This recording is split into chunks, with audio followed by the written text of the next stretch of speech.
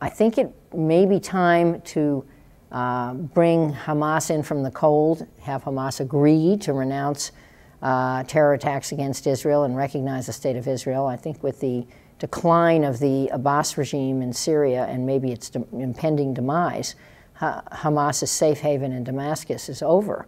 So it seems to me that the stars and the moon are realigning a bit, and there may be could be some forward movement. I also would hope that the Israeli government would embrace forward movement. This is the right time to do this deal, and if it were done, I think both Israel and a state of Palestine with mutually agreed borders that guarantee the security of the Jewish state of Israel would be much better off.